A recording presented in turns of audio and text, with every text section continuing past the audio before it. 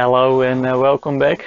Today I have something special, I think, and it's a multimeter. It's an handheld, and it is from Keithley. Keithley, well-known American, good quality stuff. And when I saw it for the first time, I knew, okay, this looks very special. And it's in here. It comes in a nice brown. So let's open it.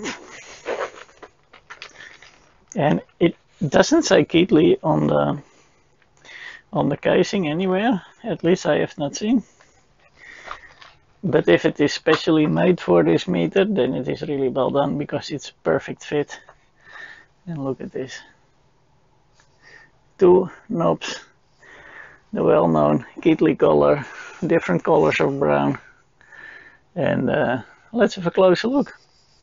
Here it is. It's the Keithley 129, and as you can see, they made a very nice cover for it.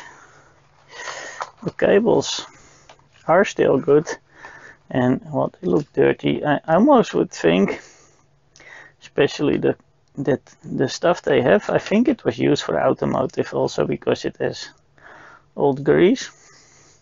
But also you have this pin here, so you probably put this to the car ground.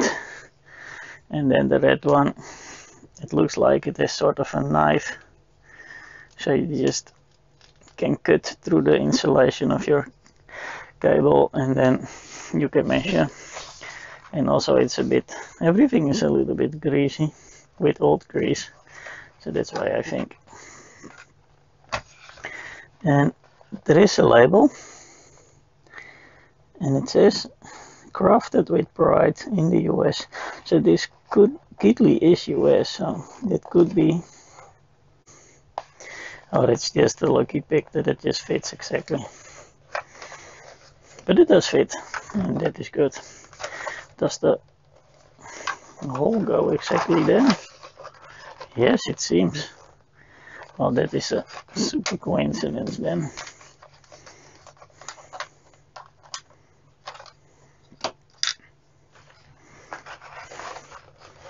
Nah, it's too much coincidence. It almost is like it is specially made for it.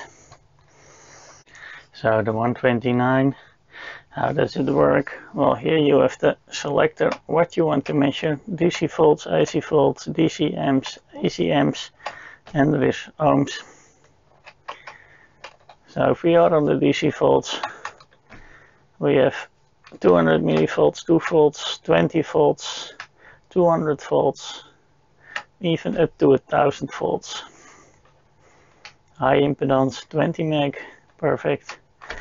It has a lot of holes in the bottom, but it's actually quite simple. Common, and the red one is voltage and ohms.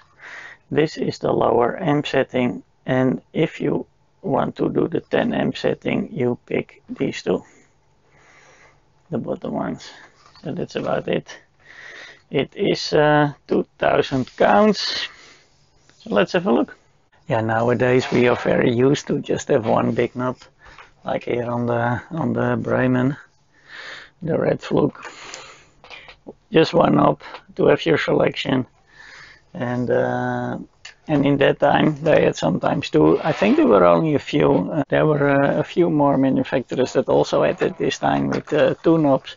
But for me, this was the first time I saw this, and that's why I was immediately interested in this meter, and I placed my bid, especially when I noticed it was Keithley. So I have this already for a few years, but I just never showed it before. So I think what we need to do is just, we do a quick test, and then we open it. Okay, here it is. I think you can see the display. Let's switch it on. Yeah, okay, that's readable. So black in the common, red in the red one, makes sense. DC volts, 20 volts. Okay, because 2 volts is too low. We have here the ADF The AD584. You've seen it many times and I like it because you can just do a quick test with 2.5 volts. Well, it's a little bit low. 5 volts, also a bit low. 7.5. It's just a bit low. But also maybe we need to switch it on a little bit longer. But it is close enough for this. I can try also with my process calibrator. This is the LBO2. I like it because it does current and voltage. So let's do 1 volt. We go to a lower scale. Okay, that works. Maybe can I do a bit more? Yes. Here is our extra digit, and as I said, it's 2000 counts or 1999. So this is probably the maximum, because if I do 2.1 volts, bloop, it goes. Okay, 1999 counts. We can go lower. Let's go 100 millivolts. Then we can go to this one, 200. Okay, works. 2 volts we've seen works, well, a lot higher. I can go to 24 volts, I think. 11 volts is the max for this one. I do have 24 volts here, but I think that is for the maximum it can provide for a certain current. So we're not going to use that. Well, here also 11 volts. Here also 11 volts. So all the settings work. What about the current? We can also do current. So let's do milliamps. 4 milliamps. I am here in the DC amps. This connection. Yeah, 4. Can we go a lot higher than 20?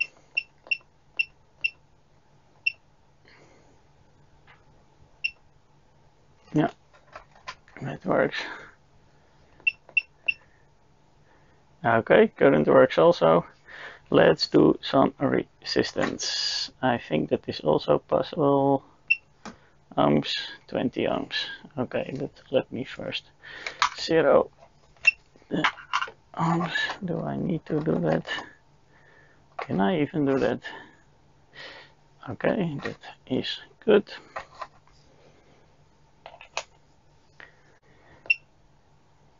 $30, $40.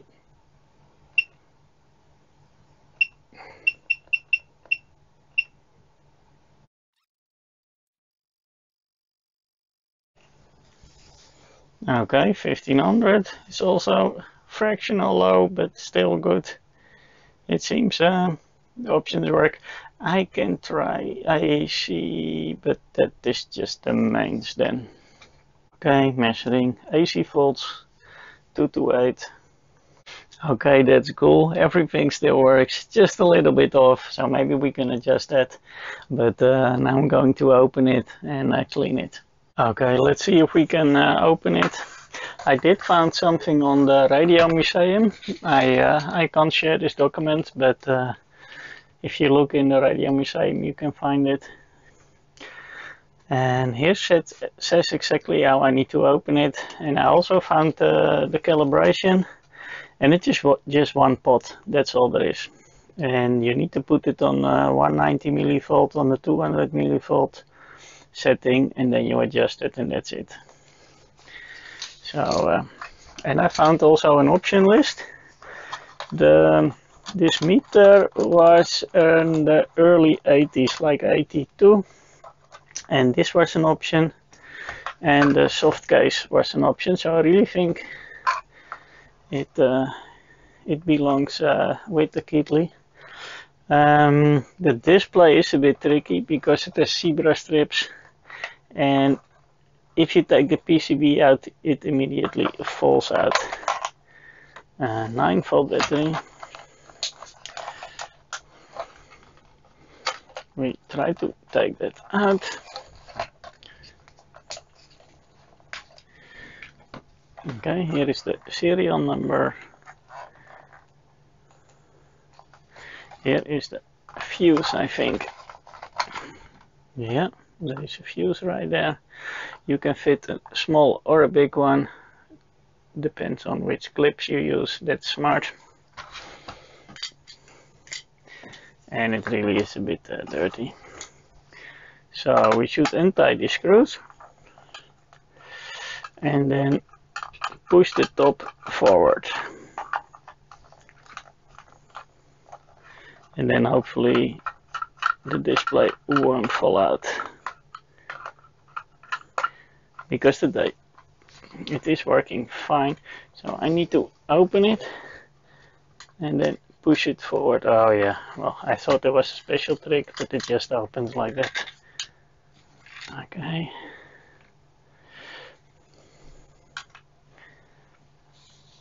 This is the fuse. So you can pull out the fuse.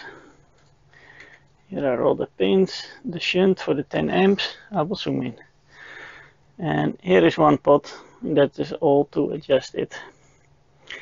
So, but if we take the circuit board out, and maybe we can just do that.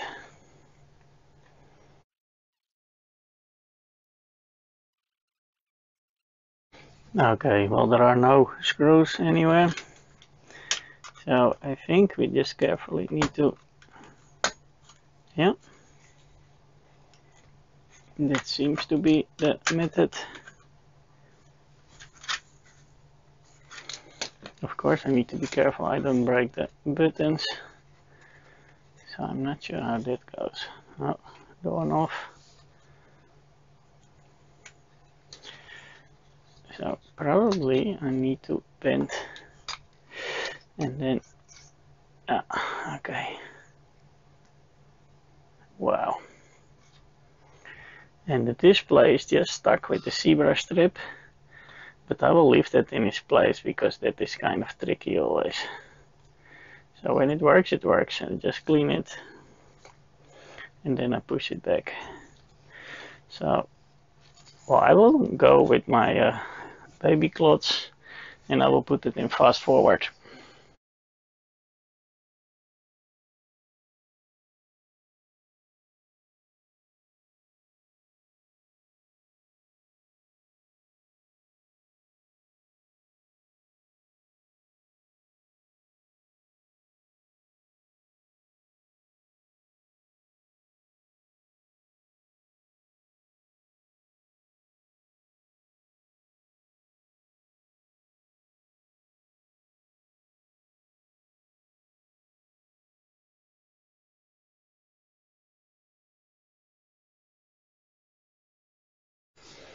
Okay, I'm now trying to calibrate it. It is at 190 millivolts. I need to push the display, look at the screen, but also adjust the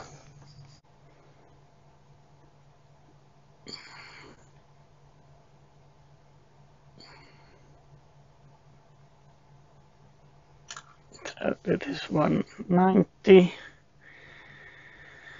Let's see if it also agrees with this one. Yeah, the zebra is, I need to push it because usually the case is doing that. So this should be 2.5 volts. Yeah, 2.5, perfect. 5, 7.5, and 10.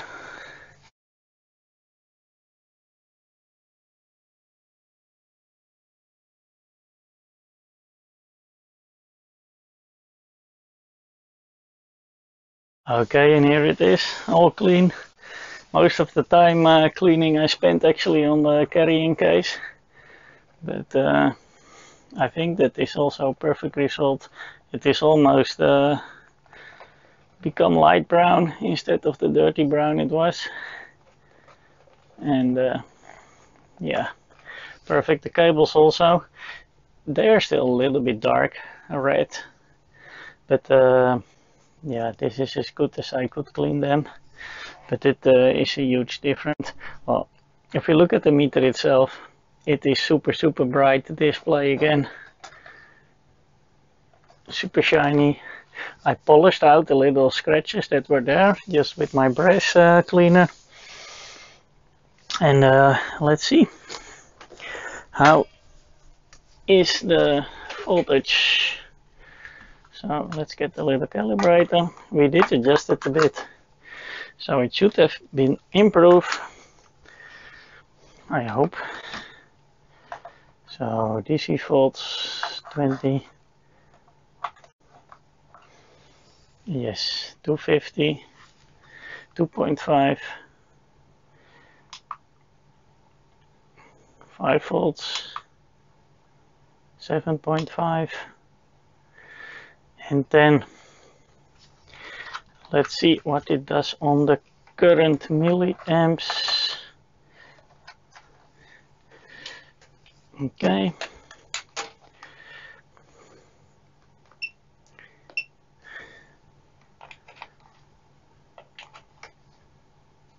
Now it is a little bit more on the current,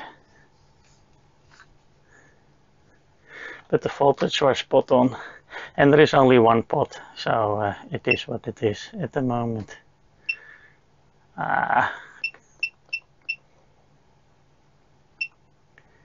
That works fine. So that was it. Another Keithley, almost brand new, super nice. So I'm happy with the result, and I will put this with my collection. And yeah, wow, I didn't realize it was this beautiful. Thank you for watching, and I hope to see you next time.